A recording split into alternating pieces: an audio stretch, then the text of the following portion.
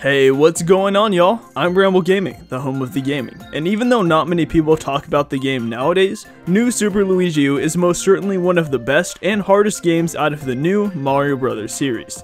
This game took a fresh new spin on new Super Mario Bros. U by throwing in harder twists into each level and only giving the player 100 seconds to beat them. Compared to many other 2D Mario games, the level designers went crazy with the creativity and difficulty of the courses in this one, especially in the later worlds. So today, since I recently finished the game a couple of months ago, I'm going to be ranking what I find to be the top 10 hardest levels in new Super Luigi U. And hey, by the way, around 93% of the people that watch my videos aren't subscribed to the channel, which means if you're a part of that 93%, you're missing out on a lot. So make sure to hit that subscribe button and notification bell so that you can catch all of the top 10s and rankings that I upload in the future. With all that said, y'all, let's get started. Let's go! First up on our list, at number 10, we have Wind Up Tower. This course is more janky than anything, and it's one of the few levels on this list where the 100-second timer is an actual threat. In order to climb this tower, you're required to spin on these screws to get stone blocks to slowly move out of the way or into the path that you're meant to take. The catch is, once you stop spinning and start jumping from block to block, those same blocks will slowly start to move back to where you won't be able to use them anymore. So if you fall down, you'll have to spin the same screw again to get these same blocks back in the right spots. Some of these jumps from one block to another are stupid hard, and failing the jumps eats a crazy number of seconds off the timer. The final third of this level is most certainly the hardest, as during this part, the blocks slowly close together instead of slowly moving off screen once you activate the screw. That means if you mess up a jump or go a bit too slow in this section, you'll be crushed between the two walls, resulting in an instant death. You'll definitely be needing a lot of patience and skill to be able to make it to the end and complete this difficult tower. Let's go! Motion controls, electricity currents, falling bob-ombs, and rising lava, that's how you know that you're going to be in for a treat with current event number 9 on our list. With this course, the player is forced to ride a slowly moving metal platform that can only be controlled by tilting the controller left or right. However, this platform will stop dead and start slowly falling if any enemy, power-up, or coin drops on top of it. The reason this is a problem is because there's also lava slowly rising from the bottom and bob-ombs falling down from above, making for quite a nasty challenge. If you continually tilt the controller so that the platform only moves right during the level, bob-ombs will constantly be dropping onto your platform, letting the lava ever get closer to you. On the other hand, if you take your time and wait for the bob-ombs to pass you, the lava will still continue to rise and get closer than before. It's a lose-lose situation. And during all of that craziness, you also have to avoid the electricity currents constantly moving across the level. Due to all these things being thrown at you, on top of your limited movement on the motion control platform, current event is for sure one of the hardest levels in new Super Luigi U. Let's go! At number 8, we have Dancing Blocks Poison Swamp. The main challenge with this course comes from being able to time your jumps just right, as one wrong judgment will send you straight into the poisonous water down below. The first section of Dancing Blocks Poison Swamp is entirely composed of brick block platforms, each of which will fall into the acid and rise back up again every few seconds. With that in mind, you have to continually time your jumps and make them lengthy enough so that you're over a platform just as it's coming back up, as simply jumping from one platform to the next will lead to your death. This course ramps things up a notch in its second section, where instead of falling up and down, these platforms will now rotate in and out of the acid very quickly, leading to some really confusing patterns and sticky situations. If you're able to exactly memorize how these blocks pop up or pull off some crazy jumps at the start, then this level shouldn't be overly difficult for you. But for the players who don't have the memorization down, one small slip up or one small error here could lead to your instant demise. Let's go! Here at number 7, Parabeetle Parade takes the spot. Precise platforming is very difficult in this game thanks to Luigi's slipperiness. But with this auto-scrolling course, you're expected to make a crazy amount of precise jumps over a huge abyss of clouds, all while having to avoid giant bullet bills and trying not to accidentally fall off. Lots of fun. The only things here that you can platform off of 90% of the time are these parabeetle enemies that will either fall or rise when you step on them. You're expected to make some pretty reflexive jumps during this level, and the parabeetle's tendency to move up or down only makes jumping from one to another even harder. Plus, you'll have to deal with avoiding the piranha plants that are also just chilling on the parabeetles because, you know, sure, that just makes total sense. If you want to be able to finish this challenging level, you'll be needing a lot of concentration as well as situational awareness, as it's very easy to misjudge jumps or slip up and immediately fall to your death with this one. Let's go! You know what I hate? Underwater levels. I mean, who doesn't hate them, right? But you know what I hate even more than that? Underwater levels where you're given very little space to maneuver in and are constantly being chased by Dragon Eel after Dragon Eel for the entirety of the course. What fun, right? And in Dragon Eel Depths, number 6 on our list, that's exactly what you're required to do. Swim in very tight spaces, dodging many enemies and walls, all while Dragon Eels constantly spawn in and chase you down, usually more than one at a time. Dragon Eels are one of the few enemies that you can't kill in New Super Luigi U, and hitting them with fire flowers only makes them move faster. They'll move in patterns that make them hard to avoid, and if they miss you, they can easily just loop back around and continue the chase if you don't go fast enough. Going fast in this level, however, is very difficult, as thanks to your limited speed and movement in the water, trying to go quickly will usually get you killed. This whole entire level ends up being so difficult and annoying, as you have to avoid a crazy amount of enemies, many of which you can't kill, all while being cramped in an underwater area thanks to the tight sections and the many rotating stone blocks constantly getting in your way and pushing you around. For how early in the game this level is, it is surprisingly challenging, and more likely than not, you'll be spending a good amount of time trying to beat it. Let's go!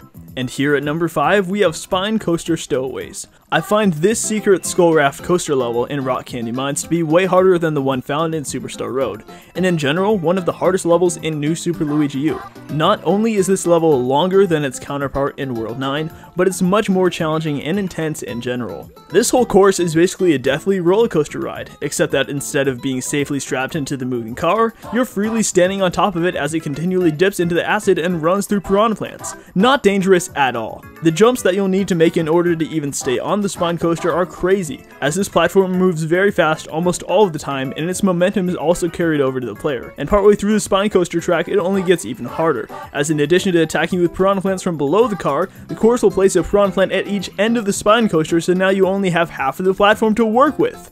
This makes mobility way more difficult, especially when the car then goes to take dip after dip after dip in the acid, as its mobility can easily slowly push the player into the piranha plants.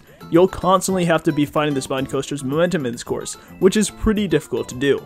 And the ending to this course is great as well. Oh, it's so amazing. It's so fantastic. I mean, everyone loves it when the track ends by having the coaster take a sudden full plunge into the acid. If the player is in the air from a previous jump when this happens, they definitely won't be able to land on the coaster and jump off here before it's already submerged. New Super Luigi U doesn't have too many fast-paced, yet extremely hard levels, but Spine Coaster Stowaways definitely falls under that category. Due to how insane, unique, and unpredictable it is, Spine Coaster Stowaways is crazy difficult to beat. Let's go! Oh goodness gracious, here we go! At number 4 on our list, we have Magma River Cruise, an absolute mess of a level that's extremely chaotic and very difficult to beat. The main gimmick here is that the player has to ride a slowly moving raft over lava, all while a poison cloud of gas is also catching up to them. But don't think it's just that simple. Oh, definitely not so. Because this platform is another one of those types that will completely freeze in its tracks if enough enemies or coins are on it, just like the one used in the current event. The only difference here is that this raft at least allows up to 5 enemies or coins on it before it comes to a dead stop in the lava. That doesn't make this level as easy as you might think, however, because unlike with the current event, this course has enemies fall on this raft like raindrops. Even if you're able to slowly get rid of the ones already on your raft, more will just continue to fall for the entirety of the level. And in addition to all of that, magmas will also rise onto your raft from the lava below in groups and waves, making it insanely difficult to avoid them and avoid all of the falling enemies, all while trying to kill off enough so that the raft can keep on moving. If that sounds very hard to you, that's because it is. The player has to do so much of this level and keep their eyes on so many things that it straight up can become overwhelming. There are situations here where you legitimately might not be able to avoid taking damage. That's how difficult and crazy Magma River Cruise really is. Let's go! Number 3, Impossible Pendulums. While this level isn't impossible, like it says in the name, it is bloody difficult to complete thanks to its incredibly precise jumps and tight structure. Literally, the first 2 screens of the level put you up against a fast swinging chain of spike pendulums, which you immediately start running under and jump at the perfect point if you don't want to get killed by them. No, but for real, this first jump is very precise. From then on, you have to deal with giant spike pendulums that defy the laws of gravity, as they'll swing back and forth in a pattern above their anchor point instead of below it. You're given such small platforms to jump on to avoid these huge as heck spike balls, and it's very likely that their giant hitbox will barely catch you as you're trying to jump to the patterns. This course takes a lot of persistence to get through, mainly due to how little space you have to avoid such giant obstacles. And if you want to get to the top of the flagpole in this course, get ready for an even more precise jump than the very first one. Oh yeah, no, this course is brutally difficult. There's definitely no doubt about that. Let's go! At number 2 on our list, P-Switch Peril is an unnecessarily rough and tight speedrun course which throws tons of obstacles at the player. Even the most minor of slip-ups or mistakes here can immediately cause you to fail and start over again. You'll be dying here a lot. A whole lot. Here, let me explain to you what's required of you for this level so that hopefully you can get a better understanding of why it's so difficult. So what you gotta do first here is jump on this P-Switch, then jump over the pillars while overrunning falling blocks and duck under brick blocks, then hit another P-Switch, then jump over gaps in the sky, then jump over tons of spinies, don't miss hitting that P-Switch or die instantly, then jump over more spinies, then make an unexpected precise jump, then avoid tons of water leaks that blend in the background to finally reach the goal. Sounds like a lot, right? Well, that's because it is. Even the most simplest of mistakes, such as undershooting a P-Switch or not getting enough momentum on the slides, will instantly result in your death, because these falling blocks do not give any slack. You will fail here a lot during your first attempts, and even when you do know the full layout of the level, you'll still have to be on your A game if you want to be able to take it down, much less collect all the 3-star coins. Despite how difficult it is, however, P-Switch Peril isn't quite the hardest level in New Super Luigi U. So let me now show y'all which one is. Let's go! And finally, at number 1 on our list, we have Fire Bar Sprint. Screw this level. It is stupid difficult. While it isn't a pure speedrun level, per se, it is very speed focused and very intense. Here, you're put up against a straight path of gigantic spinning fire bars that each have differing patterns and speed. These fire bars take up an insane amount of the screen, and one misjudgment, one wrong timing, or one wrong jump will send you face first into the fire. And these fire bars later in the level get insanely fast as well. Like bro, just look at that, okay? Look how fast it's going. It's insane. If you immediately start running as soon as the level starts, you'll die. If you go a bit too late, you'll die. If you jump a bit too high, you'll die. If you jump a bit too low, you'll die. If your reflexes aren't even fast enough, you'll still die. In case you couldn't tell, even the littlest inconsistencies will cause you to die in this level, and most times you'll feel like it wasn't even your fault. Firebar Sprint is for sure the hardest level to complete in this game.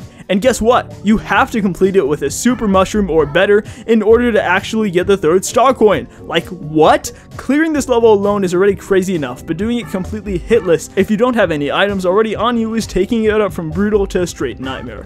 Due to all these factors, Firebar Sprint is definitely, in my opinion, the hardest level, period, in New Super Luigi U.